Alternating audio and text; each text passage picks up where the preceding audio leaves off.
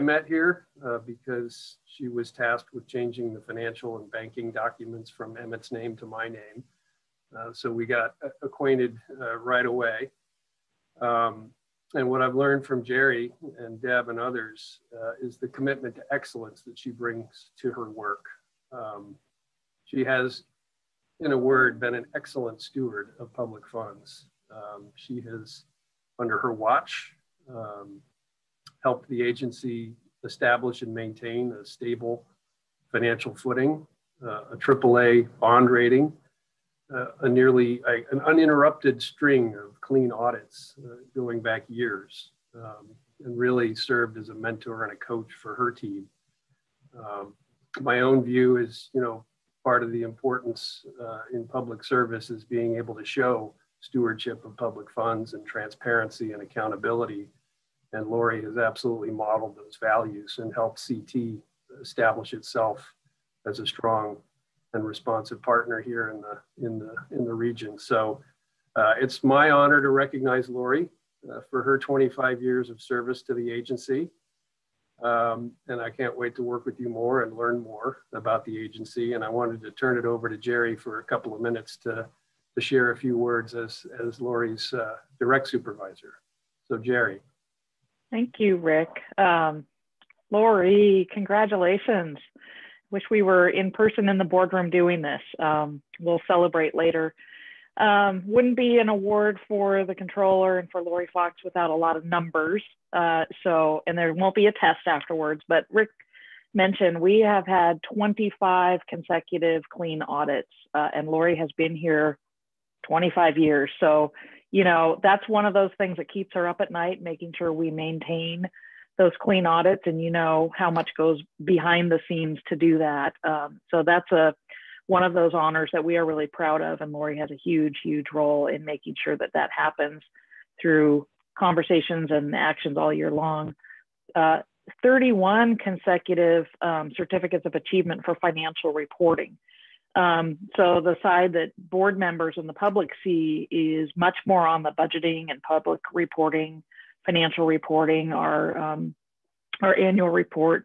In 2017, we received the very first transit agency award for the State Auditor Stewardship Award. I'm going to read just a piece from that award. This award is presented in recognition of outstanding accomplishment in the stewardship of public resources as we pursue the shared goal of government that works better, costs less, and earns greater public trust. And Lori, really, your leadership with your team and across the agency really is a big part of us receiving that award. And turn from external to some internal recognition and board recognition. Council member Marine in 2013, I don't know if you remember this, but you were on the board and you awarded the Board Chair Award to Lori Fox for her excellence in service to the agency. Lori has received the Employee of the Year Award at least twice since she's been here at this agency.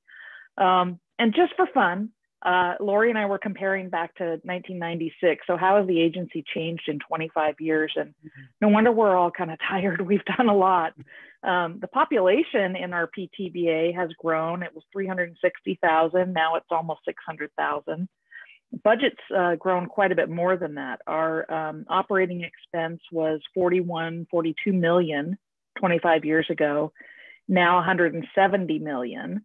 And the sales tax revenue alone, which is a big part of our revenue, 22 million 25 years ago, and now 155 million. So pretty amazing changes, and Lori has stewarded us through all of that.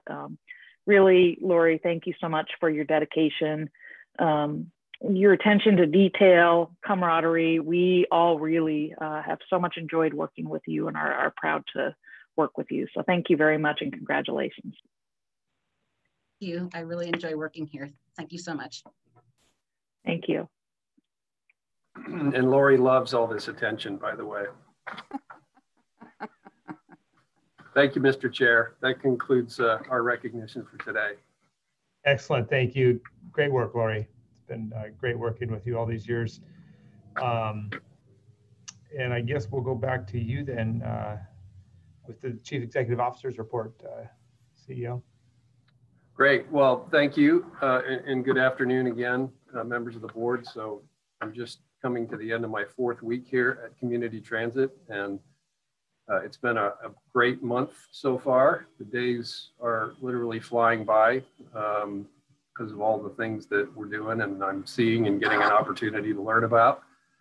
I'll share some of that in a minute, but first, as with our tradition the past year, I want to start with a COVID update on how we're doing and what some of the issues are that we're managing out there in the field. So day 2 on the job, 4 weeks ago, I started with a detailed briefing on our COVID response with our executive team and our safety and security and emergency management personnel. And it was really impressive right out of the chute to see how on top of the pandemic our team has been.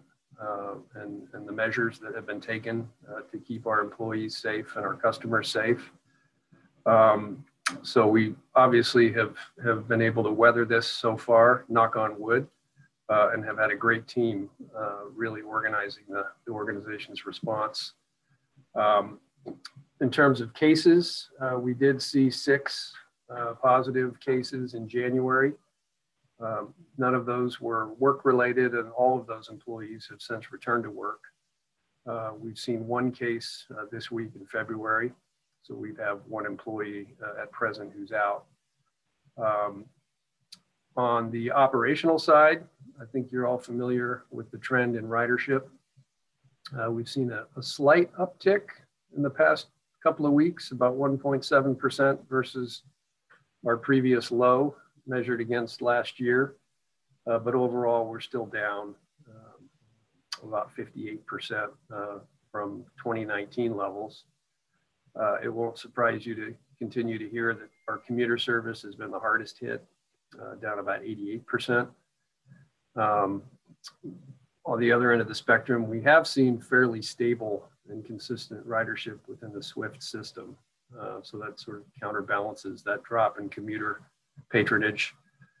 We've just completed work on our annual ridership report for 2020, and the staff will be bringing that information soon into the Strategic Alignment and Capital Development Committee. In terms of social distancing and masks, public health measures for controlling the spread, we've stabilized at about 85% of our pre-pandemic service levels, and that's been enough capacity to maintain social distancing on board our vehicles. So we've only seen 0.2% of our total trips where we exceeded capacity. So we're doing about 99.8% compliance with social distancing on board. There's some new developments in terms of masks. You may have read last week and the beginning of this week that the Centers for Disease Control in Washington, D.C. issued an order, a binding order requiring the public to wear masks when using all modes of transportation, including public transportation. So I want to let you know how that's affecting us and what we're doing about it. First and foremost, we are in full compliance with that federal order. As you know, masks were already mandatory on our services, and we have seen very good mask compliance system-wide. It's been about 99%. We've seen a little bit lower in spots, particularly with Swift Blue, but still well above 90% there. So we are continuing to supply masks on board each coach, and our operators have been using a script to educate riders about the requirement to wear masks. We have been messaging that since April of last year. We are updating that messaging to further clarify that not wearing a mask is a violation of a federal order. So we've added that additional emphasis in our messaging and our signage. We have put in place a progressive enforcement regime for instances of non-compliance. If we have refusal to comply, operators will be able to call in a supervisor to assist and to address the passenger, and the supervisor will have discretion to summon transit security if needed. So we're monitoring this very closely, as you might imagine. And so far, it's been quite quiet out there in the field. We're continuing to see very high compliance. And as of today, having implemented this for 3 days now, so far so good. So we'll continue to keep an eye on this and keep you posted. We're also coordinating on the implementation of this order with our regional partners. We had a call this week, actually several calls. The Regional Mobility Partnership discussed this, our fellow transit agencies. We had a WISTA call where we talked about this, and FTA hosted a call with regional transit stakeholders to talk through how to go about this. And as of now, I'm confident that we're in compliance with the order and in alignment with how the TSA is enforcing the order within other modes. On the financial side, a little bit brighter news. You have the December sales tax report in your board packet. And we just got in yesterday our January report. Some promising news there is that our sales tax revenues remain strong, outperforming our budget for what we assumed would be the case.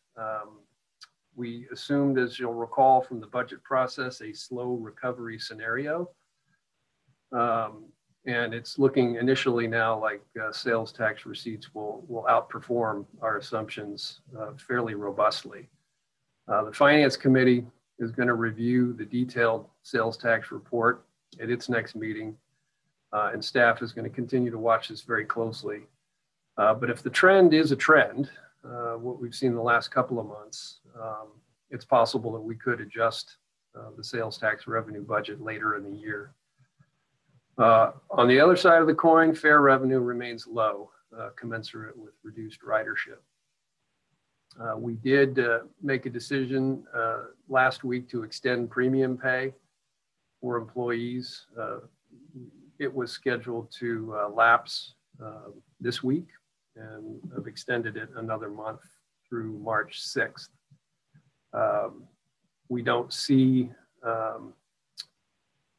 or expect that the availability of vaccines is going to catch up with the population, at least for a few more months. And so it made sense to extend premium pay while our essential workers continue to show up every day and work actively in the field. And just by way of reminder, premium pay is a 10% increase for employees who are required to be on site or in the field. So that's our coach operators, our maintenance personnel, supervisors, and related management staff. We are working with FTA now and the PSRC, and you may have heard in your own jurisdictions, there's going to be another round of federal stimulus funding under the recently enacted Consolidated Appropriations Act.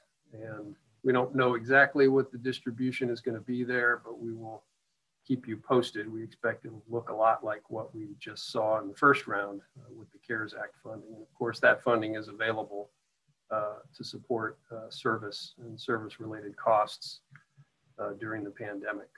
So going forward, we're shifting our focus. We're not shifting our focus. We're maintaining our focus on vigilance in terms of public health compliance.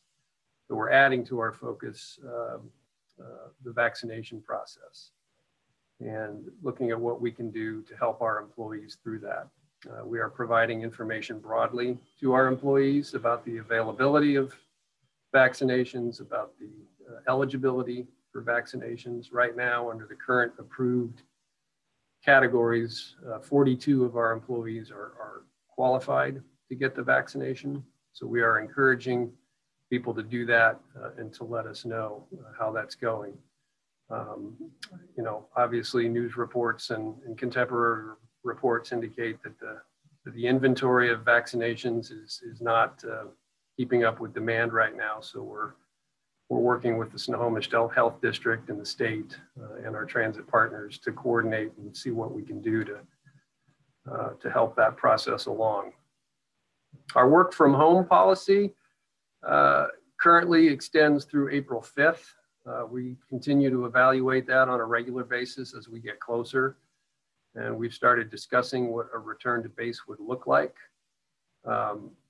whether that would be something we do in phases or in some kind of hybrid model. But that looks like something we will be tackling this spring and scheduling in the summer or fall, depending on how the vaccination process goes. Related to this, we're starting to turn our attention to attracting our riders back to the system. Our marketing folks are working on a safety education campaign that they'll be undertaking starting this spring and maintaining through the course of the year in coordination with our transit partners, focused on educating folks out there about what we're doing to provide a safe environment and to assure them that transit remains a safe and robust option for them to take the trips they need to take. So you'll hear more about that in coming months as we ramp that up, but we're starting to look past the period we've been in here the past several months and think about what we need to do to reassure folks that we're still here and that we're providing a service that is both safe and reliable as folks begin to emerge from working from home and whatnot. So that's a lot to report on the COVID front. I wanted to spend a few minutes just giving you a sense of what I've been up to in my first month over the last few weeks. I mentioned at the start that I would be looking at about a 90-day onboarding plan that was going to focus about 50% externally and about 50% internally with an intensive immersion in company work and programs and system and services. So on the external side, I've been getting out and meeting with stakeholders and legislators and partners. I want to thank Mayor Smith. I had an opportunity to participate on week one in the CEO roundtable. Met some of our nonprofit customers who are participating in the Van Gogh program. I've met with Congressman Larson, Executive Summers. I had a meeting 2 days ago with Representative Fye, the chair of the House Transportation Committee, who's working on new revenue. And this afternoon met with Debbie Driver of Governor Inslee's staff to talk about the same thing. Next week, we'll be meeting with Senator Hobbs and also Representative Del Bene. In terms of partners, the Mobility Partnership meets regularly, and I've attended 2 of those meetings with our transit partners, Ferries, FTA, WashDOT. Had several WISTA meetings now. Had my first SCIT meeting and met with Josh Brown at PSRC, my colleague Kimberly Farley at Sound Transit, Tom Hinkson at ET, and so on. I've been welcomed very warmly by my peers, and it's clear based on the conversations I've had to date that they hold CT in very high regard as a collaborative partner. So it's been fun to reintegrate with those folks. I've been out riding the service, rode the Green Line on week 1 and the Blue Line to Everett Station on week 2. And then just this week, got a chance to walk in the customer's shoes. I planned a trip from my house in Ballard to Merrill Creek.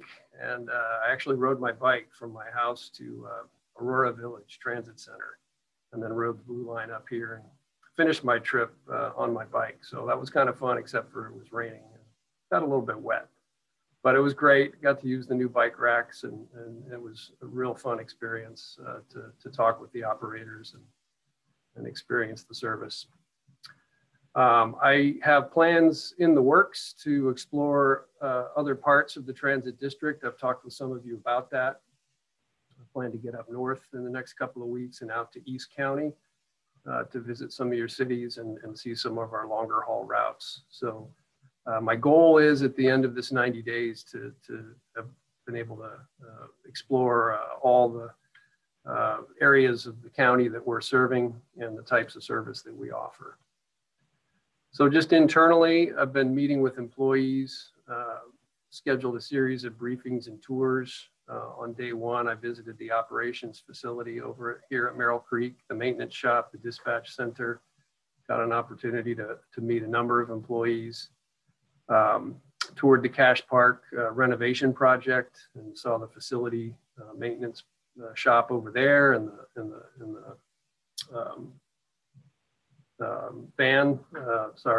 rideshare van shop as well. Van pools, sorry, I've been talking too long. I got to wrap this up. Visited the ride store, met with our colleagues at the IAM. Got a scheduled meeting next week with the ATU, which I'm looking forward to. Agency priorities and observations. We've got a number of things going on, as you know, and there's some things that are starting to emerge, in my view, that I know I'm going to want to pay some attention to. You've all been briefed and participated in our efforts to plan for 2024, and that's going to be a major part of my focus going forward. I had a nice briefing with Roland this morning on that.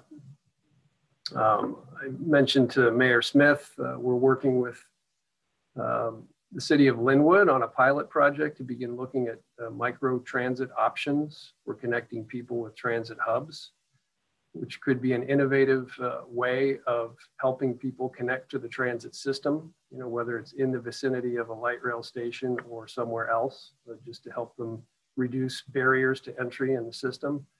So we're excited that that's got the potential to be an innovative way for us to get more people interested in using our services and the regional connections we're going to be providing.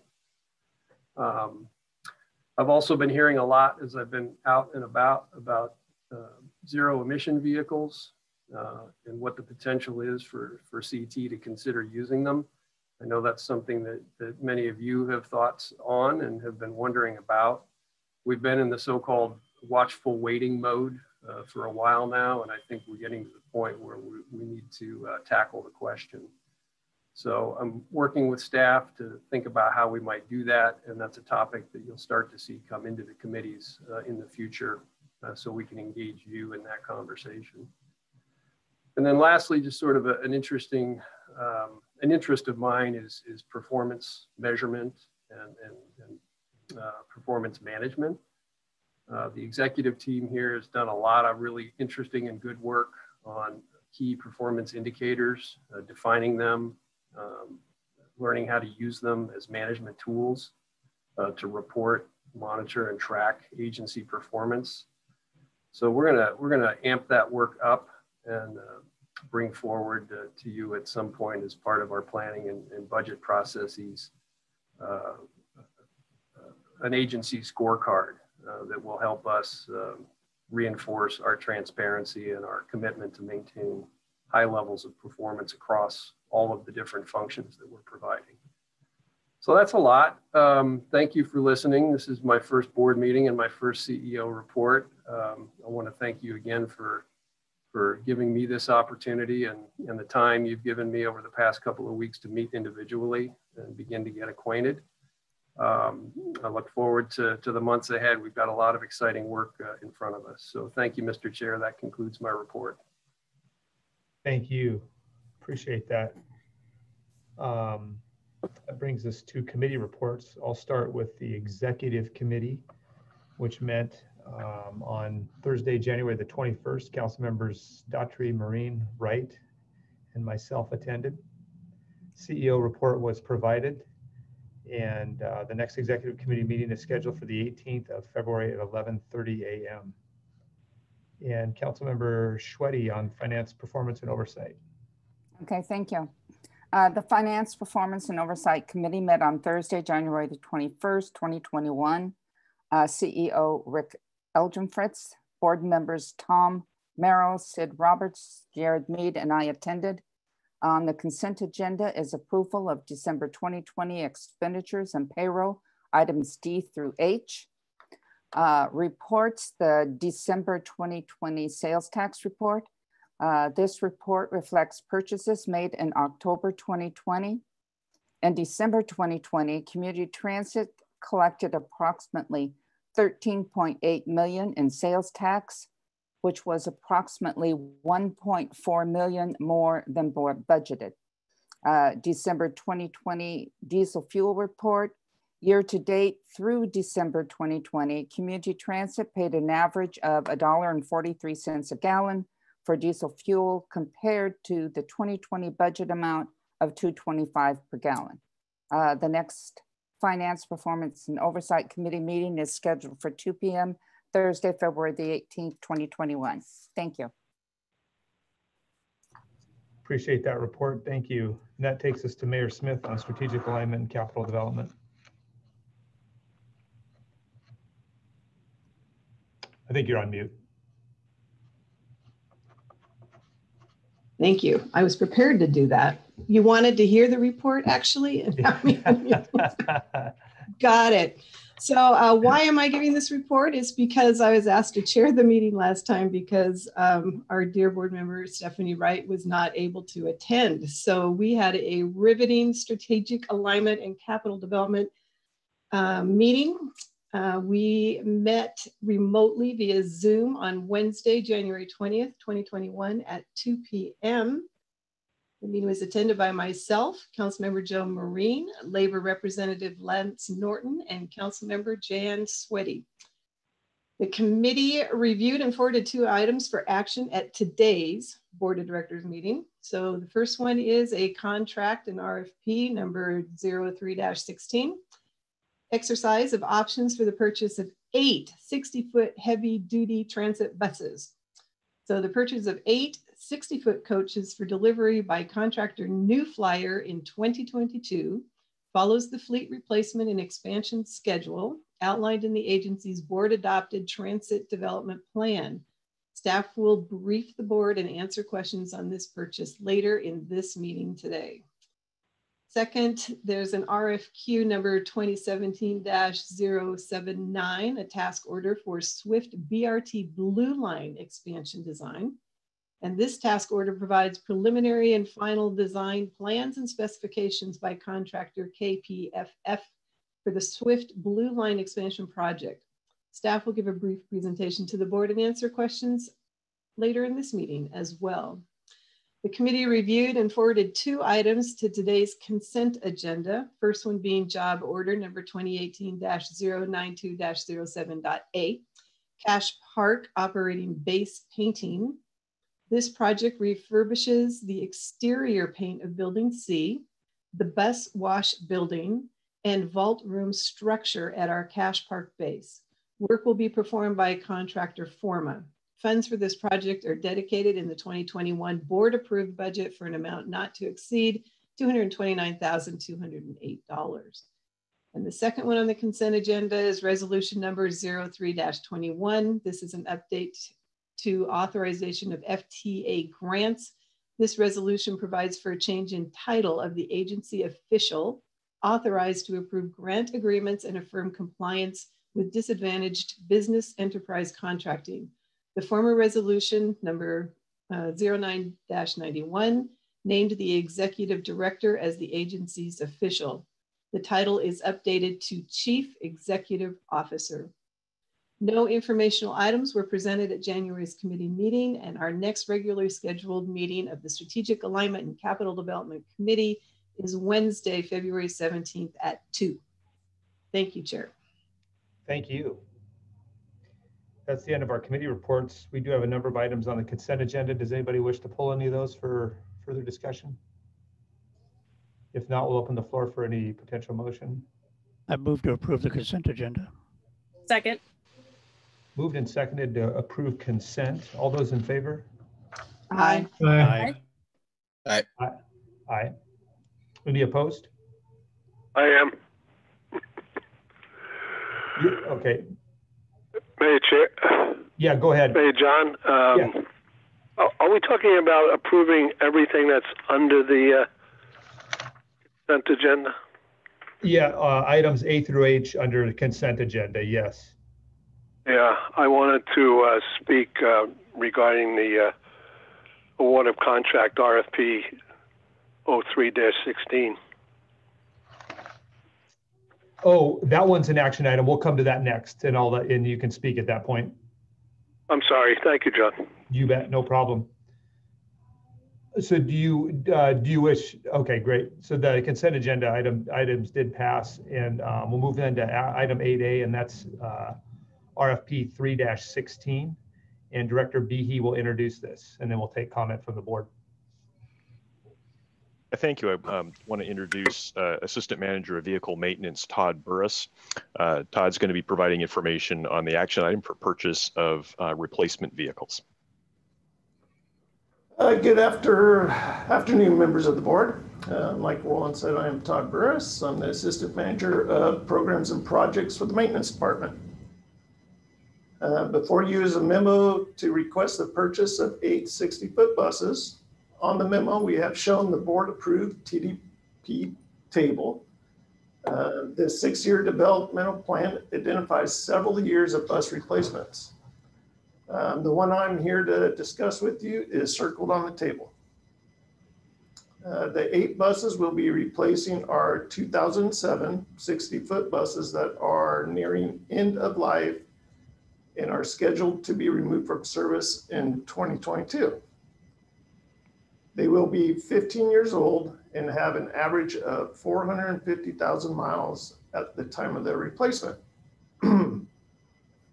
This request would exercise an option in our contract with New Flyer of America that was established through RFP 03-16.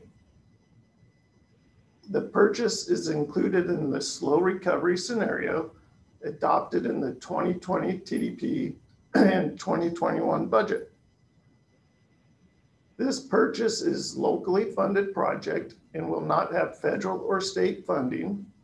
Purchasing vehicles exclusively with local funds is an anomaly. It is normally Community Transit's practice to utilize FTA formulated funds for replacement and expansion buses when possible. The 2021 adopted budget includes sufficient funds for the purchase of these 8 60-foot buses. So we would request the board of directors authorize the chief executive officer to negotiate and purchase 8 60-foot buses from New Flyer of America under the term. Oh, did you lose me? Sorry about that. No, we still have you. Oh, my screen went completely blank. And I don't know the last paragraph by heart. Sorry about that. Oh, here it is. So let me restart that one. So we would ask for approval that the board of directors authorize the chief executive officer to negotiate and purchase 8 60-foot buses from New Flyer of America under the terms established by contract 03-16 heavy duty transit buses. The purchase will include inspections, contingency, taxes, and license fees at the not to exceed amount of $7,788,106. Are there any questions? I have some questions, Todd. This is Lance Norton, a labor representative. Yeah, go ahead, Labor Representative Norton. Thank you, Chair. I am a member of the Strategic Alignment and Capital Development Committee, so I was previewed with this and knew it was coming up at this meeting.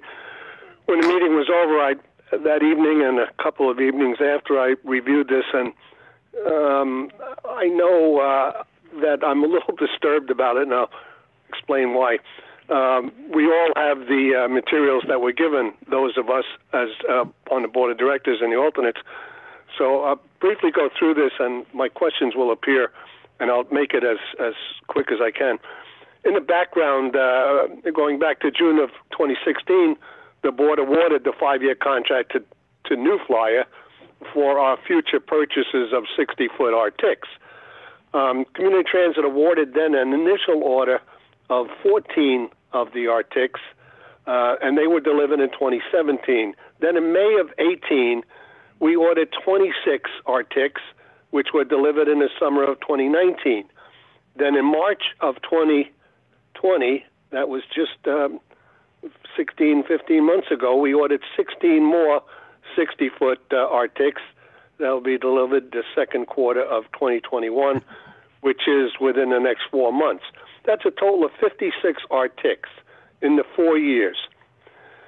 The fleet replacement expansion schedule in the current transit development plan, as I read it, establishes a requirement. If there is such a requirement, and I wrote this before I got to the end, I would assume this was under normal conditions, such as ridership, mileage, etc. Again, the transit development plan establishes a requirement that 8 60-foot bus replacements be ordered in 2021, except under the year of order chart, it states, and that's the bus fleet replacement there, there's 2 sentences there. This request is to exercise an option in the contract for the purchase of 8 new Flyer 60-foot buses if ordered in February 2021. That's now. All of this was assumed under normal conditions.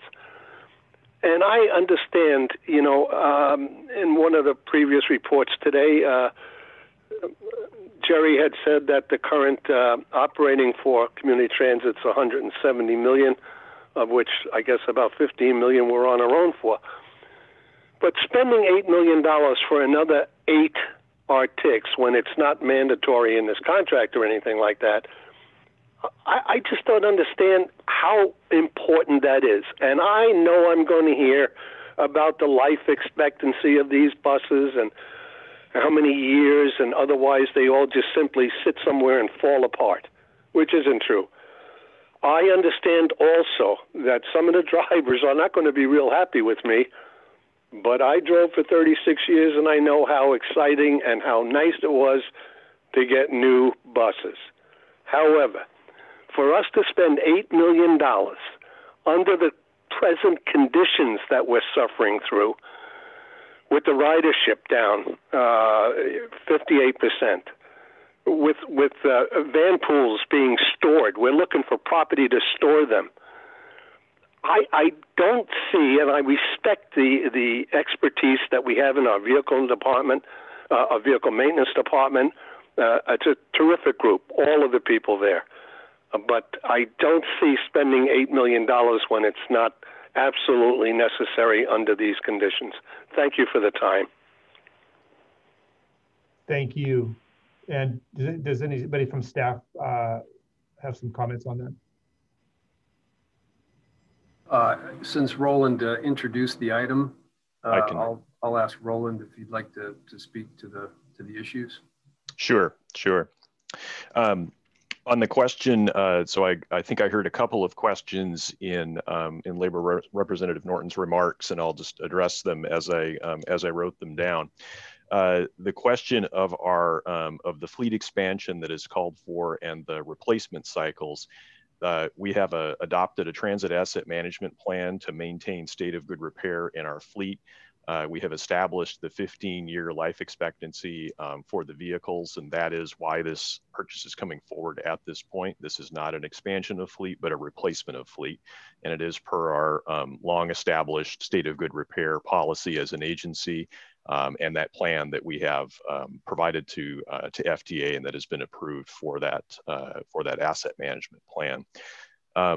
The second issue, just in terms of the level of service we're offering and the ridership, I will say that these are the level of fleet that these are replacing are very important for us right now, particularly from the perspective that they are RTICs. And under the current level of use of our system, we have what we've seen is we are utilizing the RTIC platform more than we ever have in our history in terms of trying to ensure adequate social distancing on the line. So we've even started to use articulated coaches to a much greater extent on local routes than we have in previous years to try and maintain that space. And this is part of trying to make sure that we continue to have that capacity moving forward. I would also offer that earlier in 2020, we actually did downsize purchasing activity that had been called for in the TDP when we understood that demand would be falling off. And so you may recall that in the purchase that we brought forward mid-year in 2020, we actually eliminated the previously planned expansion and also reduced the level of replacement in the order that was made in 2020 for delivery this year in 2021.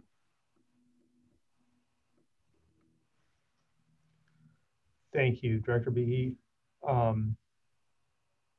Any other questions or comments or concerns from board members?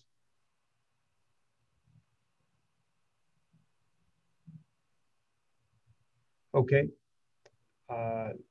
There is a recommended motion. I'll open the floor for if anybody cares to make a motion or if there's any further questions. I guess, Chair Naring? Yes. Could I ask staff, what are the consequences of not passing this?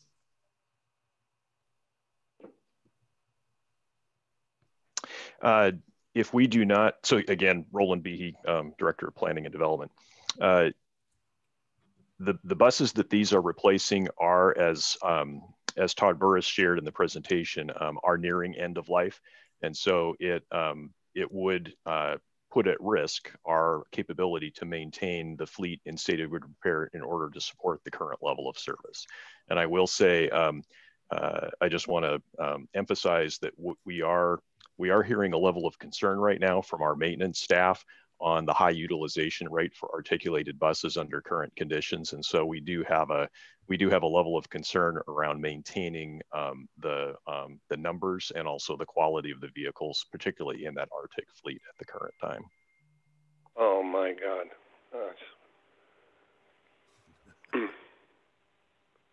God. This is Rick. I would add to Roland's response to that last question. In his initial response, he referenced state of good repair and the plan that the asset management plan we've submitted and had approved by FTA. So we are an FTA grantee and we are relying on our federal funding partnership to support the delivery and the expansion of our services, particularly with the upcoming investment in the Orange Line. And the state of good repair policy and the asset management plan are requirements of federal grantees. So they've approved this plan and our capital replacement schedule, and we've budgeted for it. It's important, from the standpoint of our federal funding partnership to implement that plan. Mr. Chair, if I could respond to that. Yes, go ahead. And then, yeah, go ahead.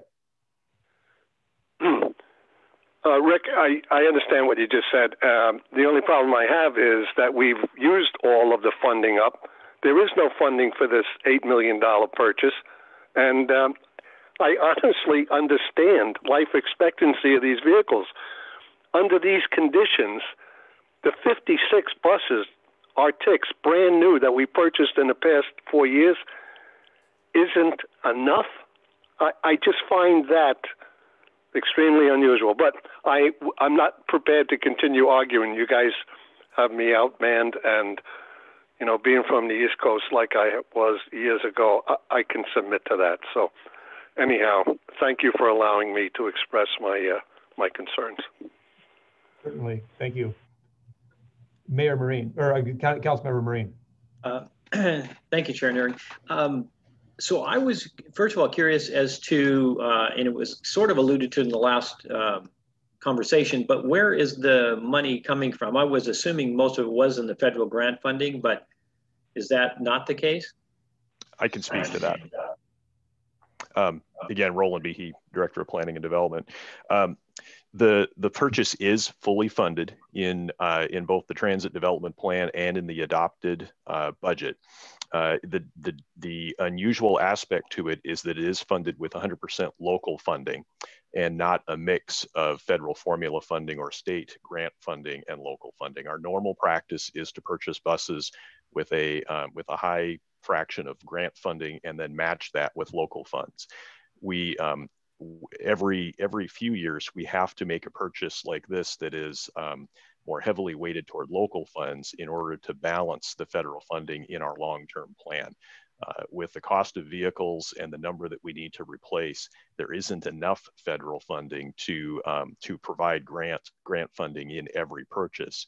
And there's also some strategic value in focusing the grant funding purchase in the purchases where you can do that, and then with a completely locally funded purchase, it actually streamlines the purchasing process. So this is part of a normally expected strategy in that 6-year vehicle purchase plan.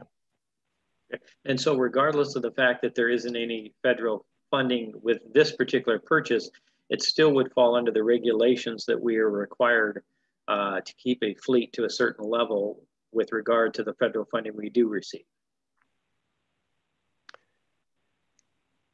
You are correct in terms of our asset management plan applies to our entire fleet. Okay, regardless of whether it was federal funding. Okay. Thank you. All right, thank you.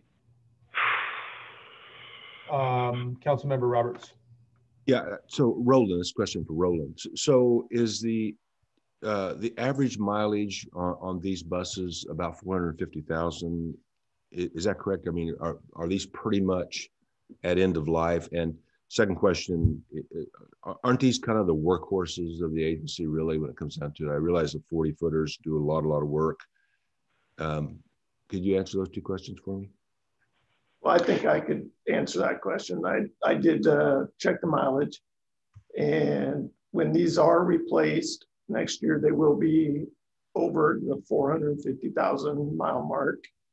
And they are the 60 foot since COVID has started has been our workhorse. They've been out there working a lot, running on 40 foot routes, and they are a lot of mileage. One other point that I would add to what Todd said is the federal replacement standard for vehicles is a 12-year standard. In our asset management plan, we actually our standard is 15 years at Community Transit because we do have a high standard of maintenance for those vehicles. And so we've actually, the vehicles will be replaced at 15 years, which is 3 years longer than the federal minimum, but is in accordance with our asset management plan. Hey, Roland, was that, I remember during the Great Recession back when I first came on the board in 2010, we extended that expectation to help ride out that recession. Was that when we went from 12 to 15 years, or did we go beyond 15 years during that and then ratchet it back to 15? We had, you're correct in your recollection, Mayor Nearing. Prior to the Great Recession, the standard was 14 years. During the Great Recession, we extended to 16 years. And then following the Great Recession, we went back to 15 years. We felt that our experience with maintenance was successful enough that we could ratchet it back 1 year at that point, but we didn't have to go all the way back to a 14-year replacement cycle. Oh, okay. Thank you. Oh. Anybody else have, Councilmember Marine, did you have another question? You're on mute, I think. Yeah, I don't have a question. I was going to make a motion if you're ready. Yes, go ahead. I would move that the board authorize the chief executive officer to negotiate and purchase 8 60-foot buses from New Flyer of America Incorporated under the terms established by contract 103-16 heavy duty transit buses. The purchase will include inspections, contingency taxes, and license fees at the not to exceed amount of $7,788,106. Second. We have a motion by Councilmember Marine, a second by Councilmember Schwecke, and we'll open the floor for any final discussion before I call for the vote. Anybody have anything final they want to say? Okay, all those in favor? Aye. Aye. Aye. Aye. Aye. Aye. Opposed? Okay, the motion passes. Thank you, and that takes us to award of RFQ 2017-079. This is the Swift BRT Blue Line expansion design, and I believe that goes to Director. Well, who does that go to? I'll kick it to our CEO to make sure. I can introduce it. Okay, go ahead. Yeah, this is, again, Roland Behe, Director of Planning and Development. So yeah, I want to introduce Melissa Colley, who is our Manager of Regional Programs and Projects. And just as by way of introduction, I want to recall the board in your workshop in October of last year had a presentation from Melissa on the vision for the future Swift BRT network. And you may recall that presentation talking about the long-term vision for build out and full integration with link and connection of centers with throughout Snohomish County. So we are really excited to be moving forward on the next element of building that vision out. And so Melissa is going to describe that next step. Good afternoon, everyone from rainy Lake Stevens. I blame Councilmember Daughtry for all the rain today. So if he could work on that, that would be great. It's good to see all of you. So you have before you today awarding the RFQ 2017-079, which is design and engineering of the Swift Blue Line expansion project. And the committee members thought it would be good to just do a refresh with our board on this project. It's been a little while since we've talked about it. So next slide, Rachel.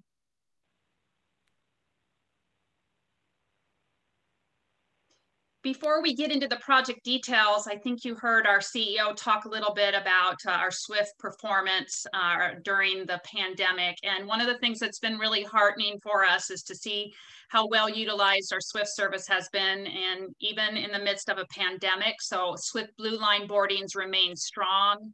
In 2020, we had about 1.5 million boardings. And currently right now, our Swift service is accounting for about 42% of our total fixed route service. So what is really meaningful to us is that people are utilizing it, and we know that people are utilizing it for some really essential trips right now. And so we feel really grateful that they have these crucial connections to make. So let's talk a little bit about the Swift project, the Blue Line project. If you will, next slide. So just a reminder that we currently have our Swift Blue Line that's been up and running since 2009. So this is an expansion of the current line, 1.7 miles past the current terminus at Aurora Transit Center. Very excited that we will extend to serve the Sound Transit Link Light Rail Station at 185th Street in Shoreline. And also you'll remember in October, we talked about the network effects. So the ability to connect to the Swift Green Line and the Swift Orange Line. And we are phasing this project into two phases. So phase one, which is starting in 2021, includes the purchase of 4 expansion buses. We're going to construct 2 Swift stations at that Sound Transit Link Light Rail Station in Shoreline. And then what we're asking for today is approval to begin design and engineering of speed and reliability improvements for the corridor, primarily outside of the city of Everett. And then phase 2 will begin sometime in 2024, and we'll go back and look at additional speed and reliability improvements, primarily within the city of Everett. Next slide. So some project status for everyone. We completed our scoping report in 2020. That gave us some really good information about the preferred alignment, so that we are going to continue to serve Aurora Transit Center and then routing along Meridian Avenue North and then to that 185th Street station. It also gave us some alternatives for speed and reliability. So things like creation of BAT lanes and implementation of TSP along the route where there are some gaps. We were awarded in PSRC's regional competition last year, $3.2 million in CMAQ funding that will help us with the purchase of the expansion buses. And right now, pending approval from our state legislature, we've been recommended for $3.7 million from the Regional Mobility Program. What's great about this award of funding is it will fund the construction phase of what we're asking for you to award today on the design and engineering phase. So we'll already have that money in hand to begin the construction phase for those phase 1 speed and reliability improvements. We have sufficient funds budgeted in the fiscal year 21 budget that you approved last December to award this contract. And so our next steps are just to receive approval from the board today to award the design and engineering contract to KPFF, and then we will kick off this next phase in mid-February. Next slide. This is just our overall project schedule for phase 1. So you can see we're in Q1 right now of 2021, and that will take us, the design and environmental and engineering phase will take us into mid-2022, and then beginning construction in Q3 of 2022 to early 2024. The great thing about this phase 1 speed and reliability improvements is if we can get it done earlier, prior to the 185th Street Link Light Rail Station going into service, our current SWIFT line will be able to take advantage of those speed and reliability improvements. And then subsequent to that, we'll go back a little bit closer to when revenue service is going to start at that station and put our SWIFT stations in there. So Sound Transit will be building the platform, and then we'll go in and construct the stations and put them in there to begin revenue service when that Link Light Rail Station from Sound Transit is up and ready to begin. So that's just a real brief overview of the project, and I'm happy to answer any questions. Anybody have questions on this? All right. And so there's a recommended motion that you see right there. We'll open the floor to see if anybody cares to make that motion. Yes, Councilmember Marine. Okay, I was going to let it go a little bit. I'll go ahead. I recommend that the board authorize the chief executive officer to negotiate and award a task order number RFQ number 2017-079 to KPFF Consulting Engineers Incorporated for a not to exceed amount of $397,768 for the 100% design of the Swift BRT Blue Line expansion project. Second. Moved and seconded. Any final discussion?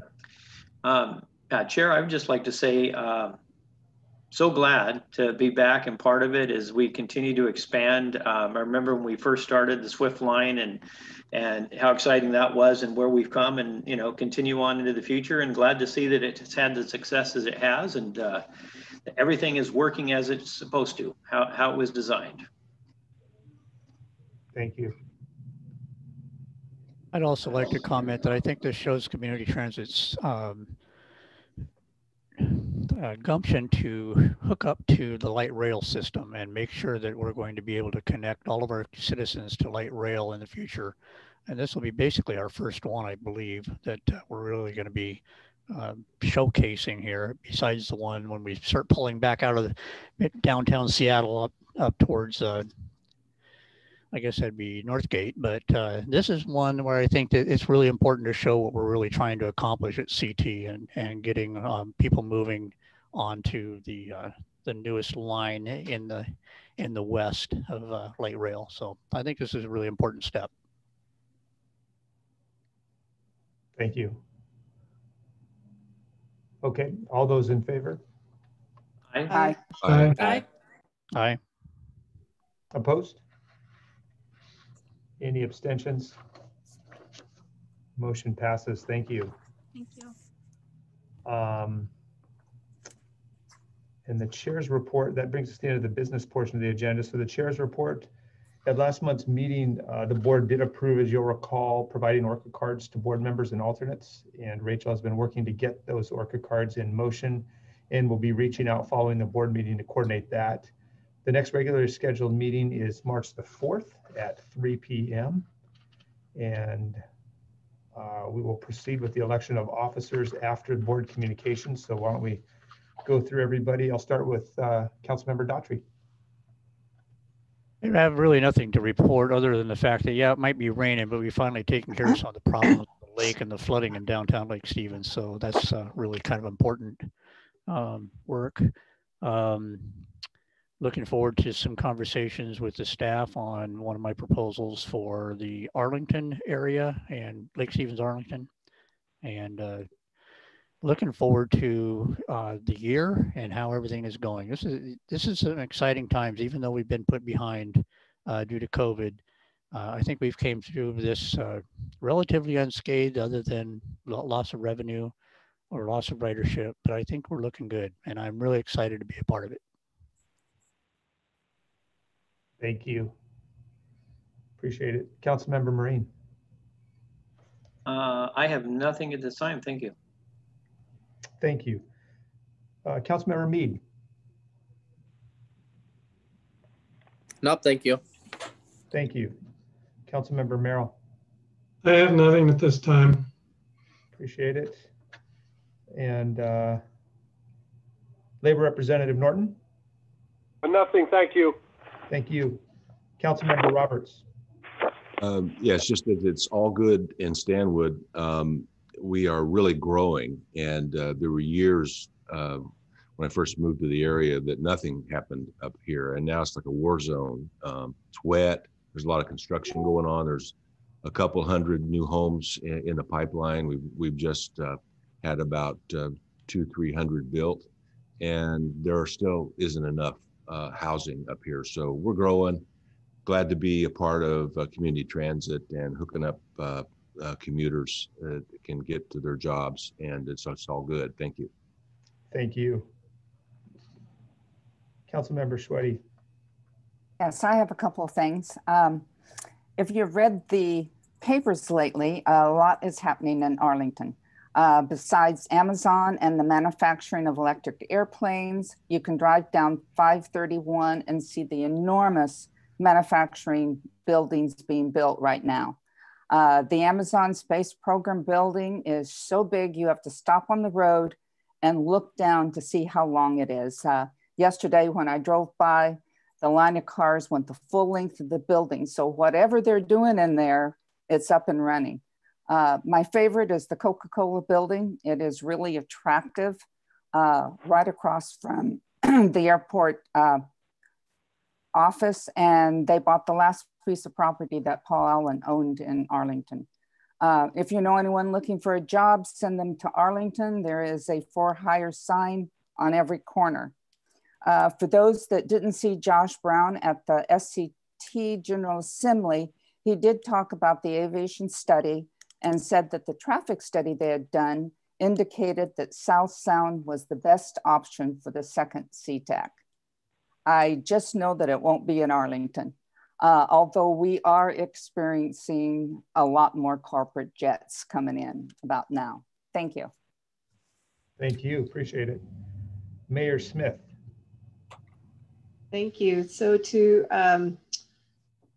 Mayor Nuring, can I just talk a little bit about our meeting this morning and sort of a community transit ask? Yeah. So following up on the Arlington vaccination site and how successful that is, Mayor Tolbert actually brought up at our North and South Mayors meeting. We meet every other month, I think, or monthly.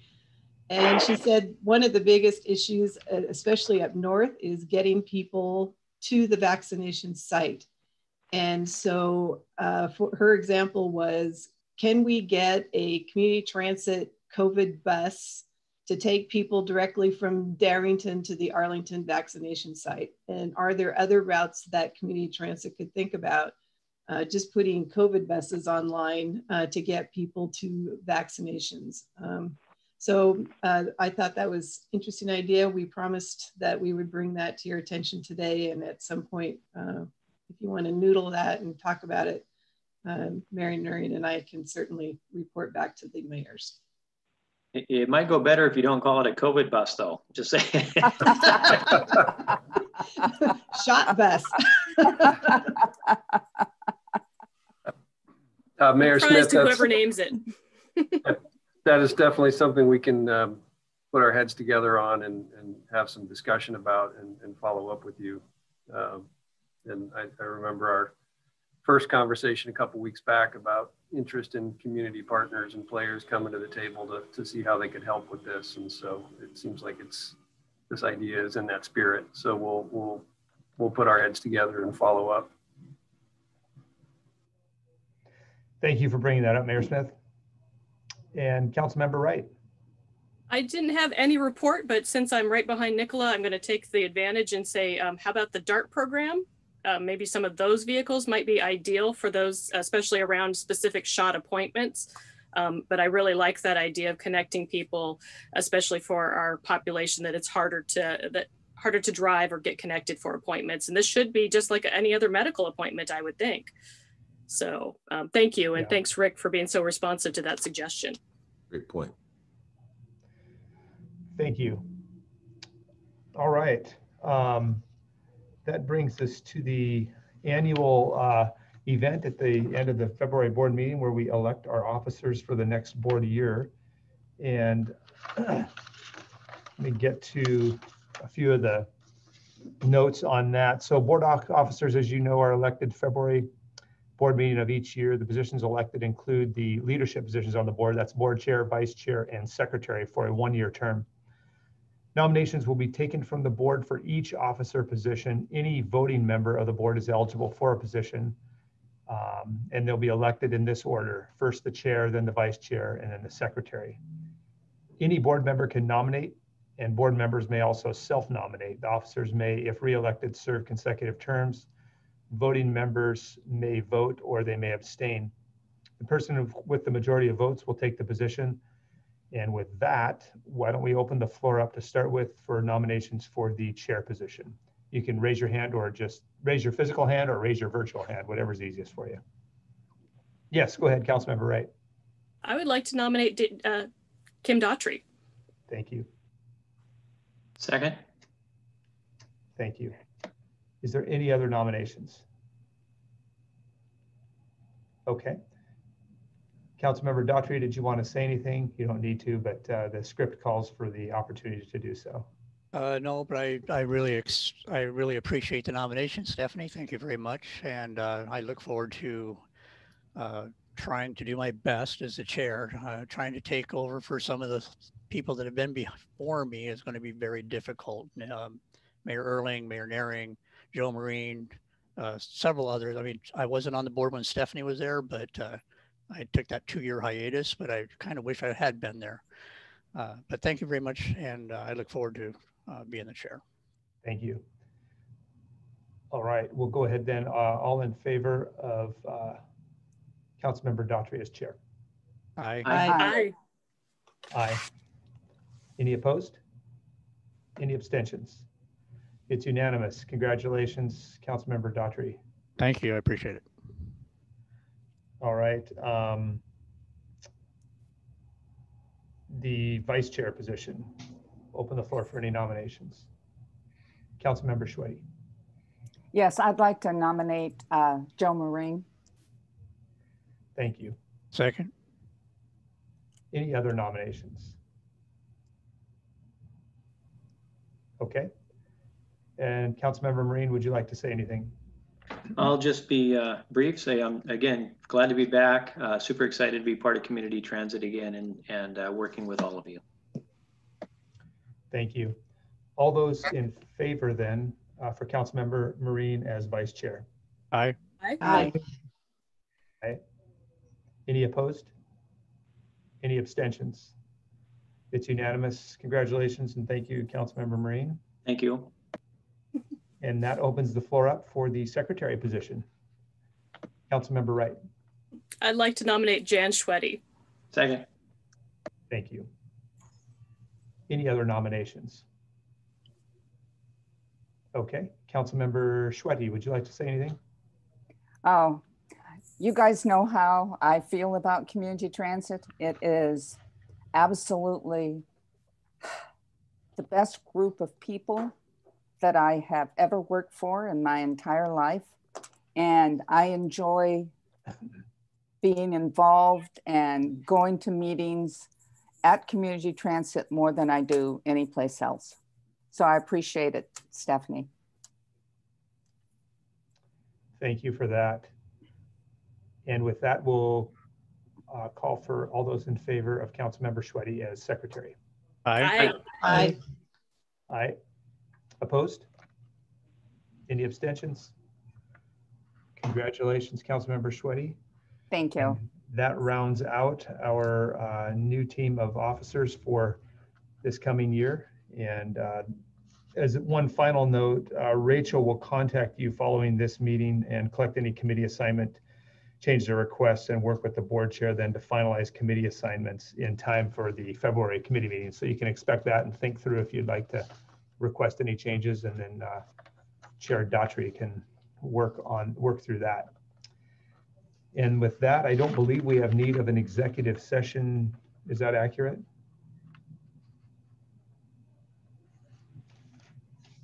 No. Yeah. No. That is the case. Okay, good, good. Perfect. Well, we are then in the position to let you out, and you still got some time left in your day. Mr. Chair, if I may. Yes, sir. If I just one final word, if I could congratulate the new officers.